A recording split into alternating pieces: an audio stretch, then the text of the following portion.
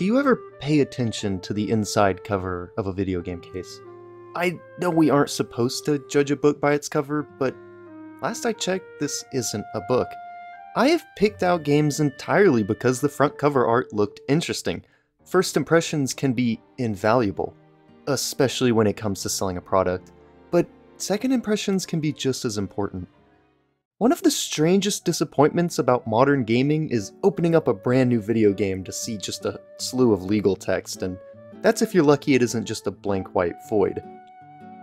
Traditionally, there used to be game manuals in the case to fill any bareness of the inner cover, but with that practice now done away with, publishers have the chance to be creative with what they can display there. This has led to games now having print on the opposite side of the box art. Sometimes there may be a character roster of who all is in the game, like what Super Smash Bros. Ultimate does, or more commonly though, there will be some sort of simple control guide. A lot of Nintendo Switch games do this, for example, but those to some extent have utility, so some publishers ask themselves, what if we just put something there to be fun? What if the inside cover could be just as interesting, if not more interesting, than the outside cover? Alright, so I want to talk about the creative opportunity to do more with the inside cover, rather than just leaving it blank. Not every game does something with the inside of the video game case, because why would everyone? It arguably can cost more to print paper with high quality art on both sides, and that is just also something else that needs to get done in the design process. And so games on the lower end of things tend to be the ones who just opt out and go towards the blank white spaces. That doesn't mean that every cheap game out there will be like this, but I have noticed a trend. So what about games that do decide to get creative? Well, there's typically two routes that you can take if you're not going to put game information there. Those being an art spread across the entire inner cover, or what I specifically want to focus on, an alternative cover for the game. Alternative cover art, or a reversible game cover, is a simple concept. You were already having to print off a cover sleeve for the case, so just print something else on the other side of that slip of paper and boom! You've given players the chance to take a game cover out, flip it around, and have an entirely new look to the game case. Now, technically every game case can have the art sleeve reversed to give it a new look.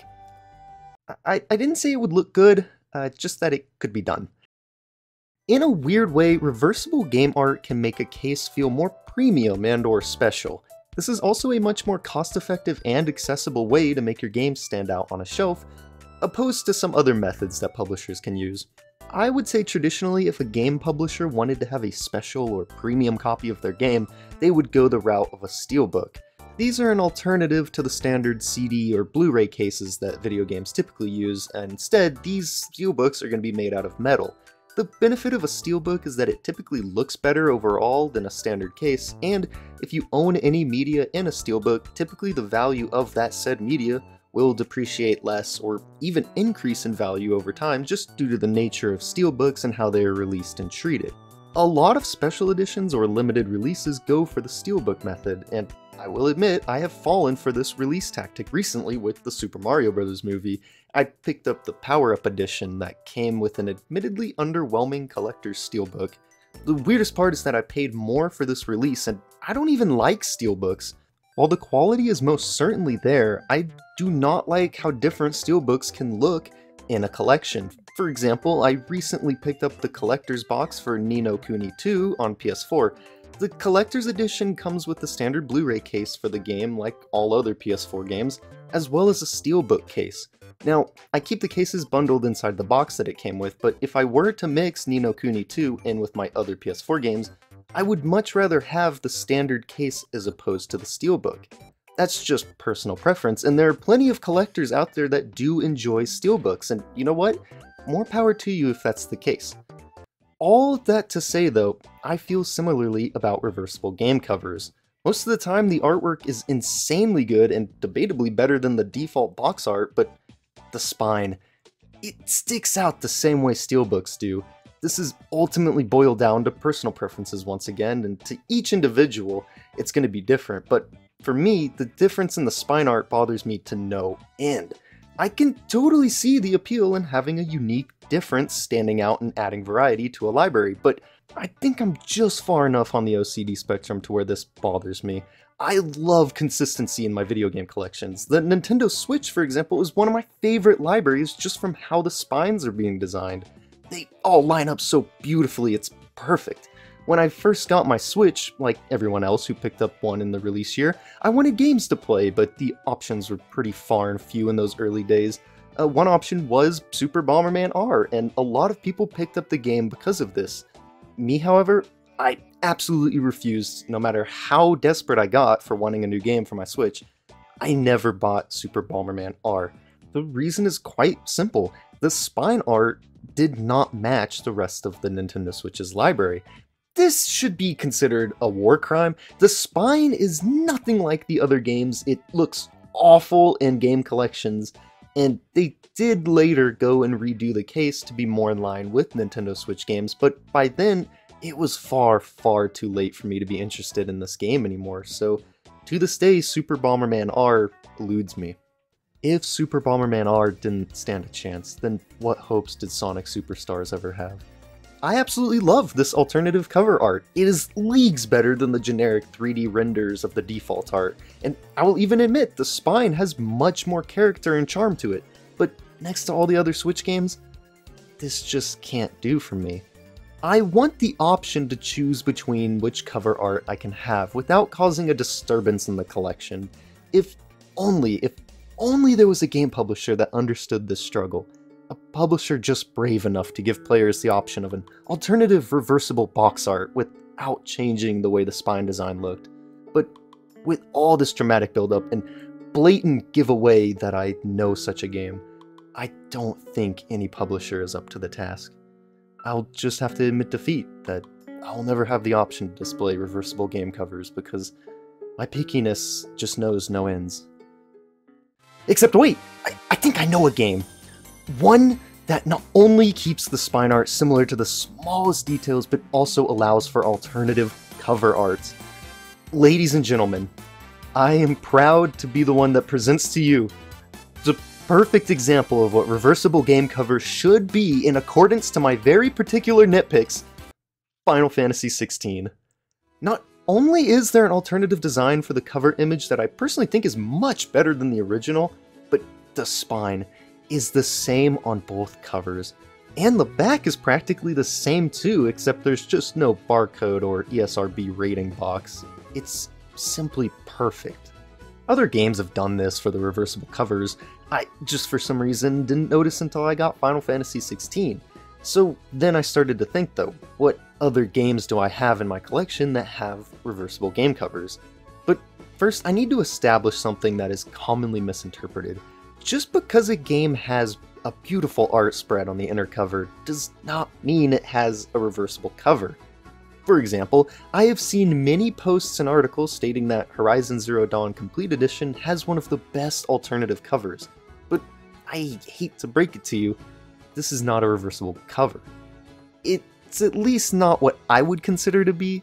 While the art is great and it does state the title of the game, there is no spine label, and that to me is what disqualifies it from being reversible cover art. If you put it on a shelf and you're trying to sort out your games, you wouldn't know that that was the case for Horizon Zero Dawn unless you pulled it off the shelf and looked at the front. I have also seen posts claiming that Animal Crossing New Horizons, The Legend of Zelda Breath of the Wild, and even Nintendo Switch Sports have some of the best reversible covers in the Switch's library, and just really, in good faith, you're going to claim that this is a great alternative cover? But ultimately, none of these games fall into what I would define a reversible game case cover to be. It's just artwork to be displayed inside the case when you open it up. I just mentioned Breath of the Wild, but another game that people like to claim has alternative box art cover is The Legend of Zelda Skyward Sword. I would have loved if Nintendo decided to put the original golden cover from the Wii game as the alternative in the Switch's case, but unfortunately that's not what's happened. And while there is artwork on the inside, once again there's no spine title, and so this is not something I would consider to be reversible artwork. Now if you like to flip around the slipcover and have the inner art on the outside of the game case, by all means, don't let me near your game collection because I will swap it back. While I was going through my personal library of games, I was curious when reversible covers first started to pop up, and while I could not track down the first game to ever do this trend, I would say it is safe to assume it was not until CD cases were the norm that this started, and if it wasn't obvious enough, I don't think you're going to have the alternative box arts with, well, a literal box. You know, unless you want to try and fold your game box inside out like a sock. Don't worry, Jack Nicholas. I would never hurt you. Now you duck hunt. The earliest games that I could really find that did this were Wii games, most notably the New Play Control games on the Wii. These were ported GameCube games with added motion controls made specifically for the Wii, and the original box arts are, well, quite frankly pretty awful, but you could reverse the cover sleeve and get a much more standard box art. Xenoblade Chronicles for the Wii also had a really great alternative cover that you could swap around to. Problem is, I'm sure there are tons of people out there who never knew that this was an option, and that's simply because Wii game cases are opaque. You can't see them, so if there was art on the other side of the cover, you would have never known unless you checked out of sheer curiosity or by accident that you found these covers. I also happened to find a few 3DS games with reversible covers as well, like the Japanese version of New Super Mario Bros. 2, and The Legend of Zelda: A Link Between Worlds. Unfortunately for my case, I own the Nintendo Selects version of that game, and it did not carry over the reversible aspect in the re-release. But the same deal with 3DS games as the Wii, you would have never known that these had reversible covers because the cases are solid. Also, no one really ever talked about this. I didn't know until just recently that my copy of A Link Between Worlds didn't have a reversible cover because I never knew the original release of the game had a reversible cover. And so that's why I think it was not until the 7th and 8th console generations, when the game cases were transparent, that we started to get these more known and more frequent occurrences of these game slip arts being reversible. Since I spent admittedly too long going through and flipping around all of my reversible game covers, I just want to take a moment to go through and share the ones that I have and any opinions on them. The first game that I found that really stuck out to me for having a different cover art was Doom 2016. The default art is pretty iconic and simple, but the reversed cover sleeve art is really good and much more in line with the game, as well as feeling like a nod to the original game's artwork. Similar to 16, Final Fantasy 15 has reversible cover art as well, this time with an old school vibe to it. I really like the basic logo with the plain black background, but unfortunately this does not have the same treatment that 16 would have, and the spine is just the title on it.